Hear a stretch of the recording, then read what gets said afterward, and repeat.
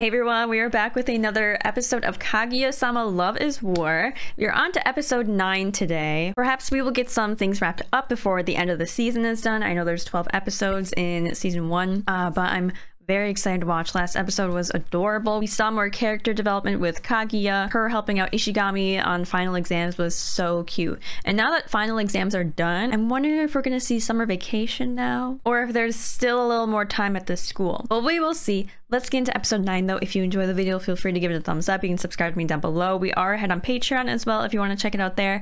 But with that being said, let us watch episode 9 of Kaguya-sama Love is War.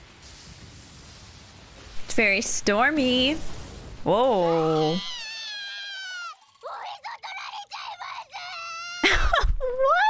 What? For Chika.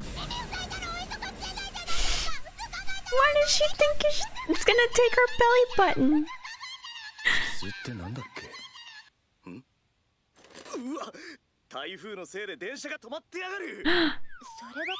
Uh-oh. Kaguya can give him a ride? Yeah. Just do it! No, just do it!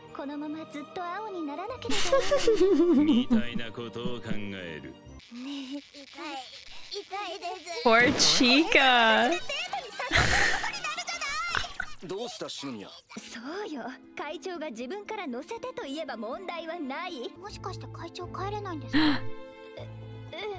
Chika's gonna offer Kaguya.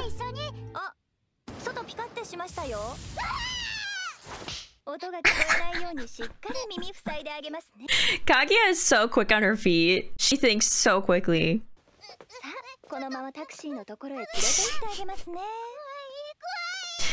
Oh. My god, now it's just gonna be those two in here. Unless Ishigami's here as well.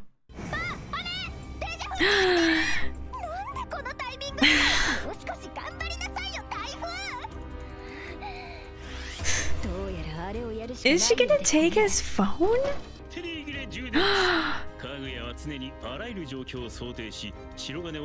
She is crazy. She's crazy.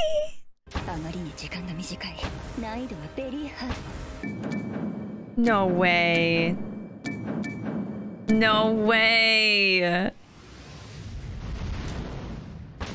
Kaguya is actually crazy.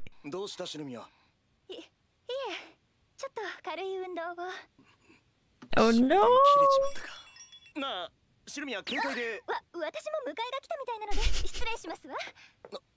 Come on, offer him a ride.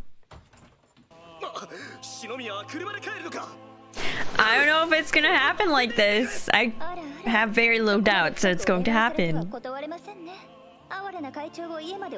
For president.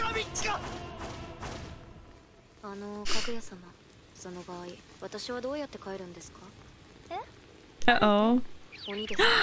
That's so rude.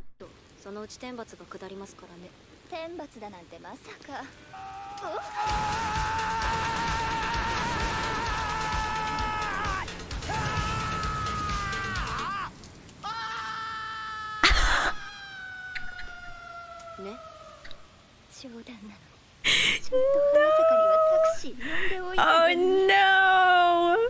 It would have been so much easier if she was just like, hey, do you want to come ride with me? None of this would have happened. Oh no, she's sick now? Because of the rain?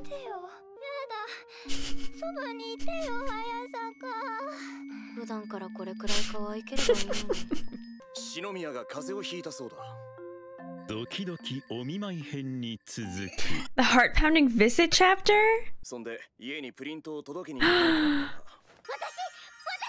Okay, I want Miyuki to go though.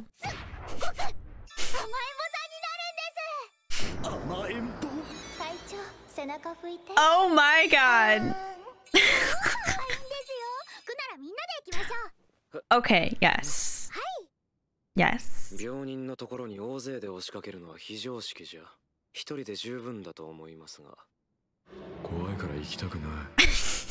Is he scared of getting sick or is he scared of Kaguya? Maybe both.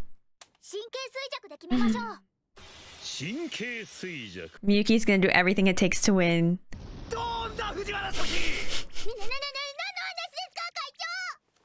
いやまあ不可解な点がいくつかあるよな。普通ならもっと自分の得意分野のゲームを選ぶだろう。そしてしれっと言ってくれたが、イカサマ行為はマイナス5点。なんかこれ数字みたいに見えるんだが。Oh? イカサマトランプじゃねえか。マジじゃないですか。藤原先輩成功。補足。Wow. 保険でバレるとか。一番恥ずかしいやつ。恥ずかしい。僕ならもう帰ってますよ。はず。Oh my god. してやれ石神。そうですよ。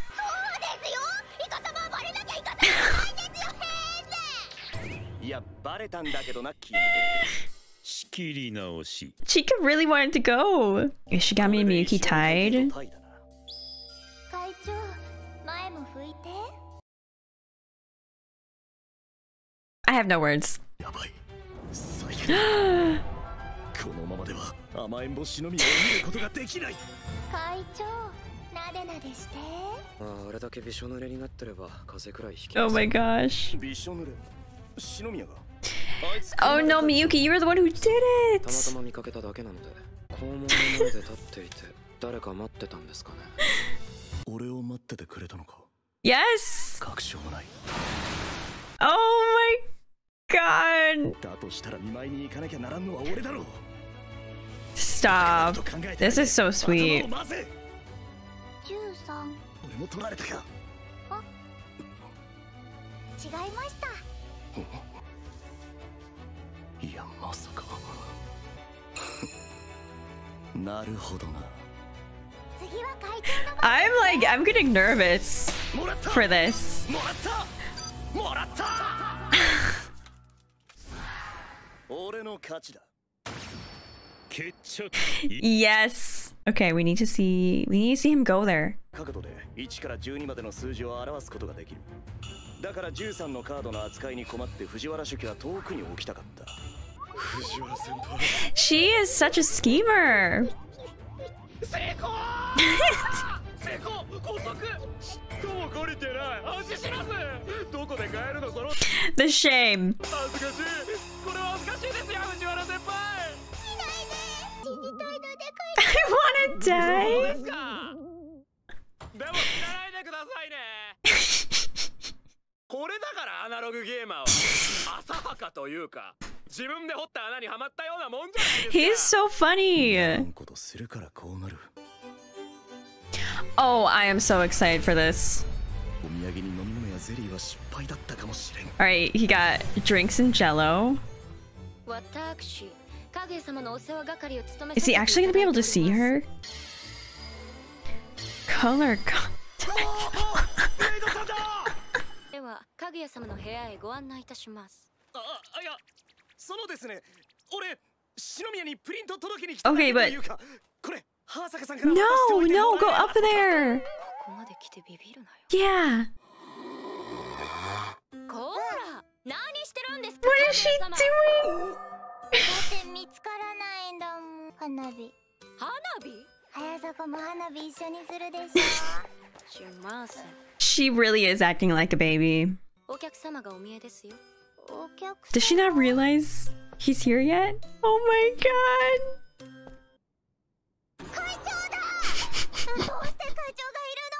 聞いてない。すまないからハーサカさんこれって一体一見起きているように見えますが、実際まだ夢の中みたいなものです。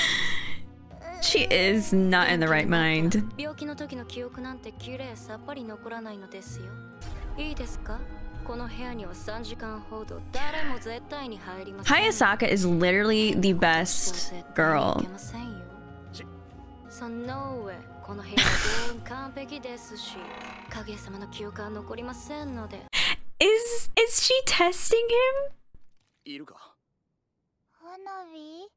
Not fireworks. No. ダメだ正直なところ She's so sick. とか横島の期待もあったが気に乗じれば篠宮の本心や弱みを聞き出せるかもしれんだが That's scary. I don't know if 篠宮 he would feel good if he did that in her state like this. そそうだったような、そうじゃない Oh. ような。どっちだよ。ごめんなさい。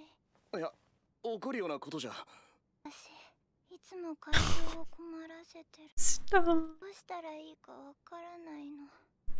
初めてのことばかりだから。だから、私が知ってるやり方しかできない。 That's so sad. Okay, wait, what does it say? Okay, if you're a Shinomiya, do not rely on anyone. Instead, use them. Do not receive anything. Instead, steal. Do not love anyone. There's no instead. This is what she's been taught her whole life. That's so sad. You can learn and grow and change. 一緒に寝よう。え、いや、シノミヤ。照れてるんですか？ Wait. 可愛いこと。ちょっと待って。 Oh my god. 一体俺は。What the hell?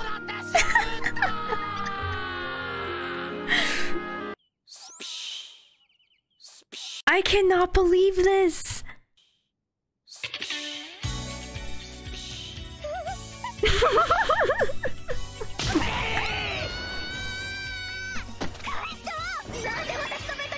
Oh my god. 俺はただお見舞いに来て。それでベッドに潜り込む男がいます。 Oh my だからお前が誘って。なわけないでしょ。出てってください。 The scream. I cannot believe this actually happened. 私どこまで会長と。さあ、めちゃくちゃ遠いなのに。 Oh. ドキドキお見舞い編カン。まあ白かな。 Oh my god, just checking the bed sheets. I cannot do this. I think that was the craziest episode yet. I can't believe that actually just happened. They were sleeping in the same bed, even though Kaguya did not know what was going on. Okay. Shout out to Haya. Is her name Hayasaka? I think it's Hayasaka. She is the best wingman, wingwoman, whatever. She probably just has to deal with all of Kaguya's shit that we've seen, her having feelings for Miyuki but not doing anything about them. I feel like she just wants them to get together already, you know? I can't wait to see how they interact after this though, because I feel like this was such a big thing that happened. Is it going to be awkward the next time that they talk, or are they going to be like, okay, we're just going to pretend none of that happened? I don't know. It was so cute too and so wholesome. I feel so bad for Kaguya though, and like her family's mottos, like do not love anyone. It said something about like stealing from people instead of like asking to take it or borrow something. And Kaguya realizes that this is all that she's known. I really hope that she knows that she can change and she doesn't have to stick to these ideals that have been implanted in her head her whole life. But hopefully we see more of that in the upcoming episodes, see her kind of realize that and change. I'm wondering if we're gonna meet Kaguya's parents, because we met Miyuki's dad and his sister. But all right, that's gonna be it for me. Thank you all so much for watching. I really appreciate it. I'll be watching episode 10 in the next episode. So I will see you all then. All right, bye everyone.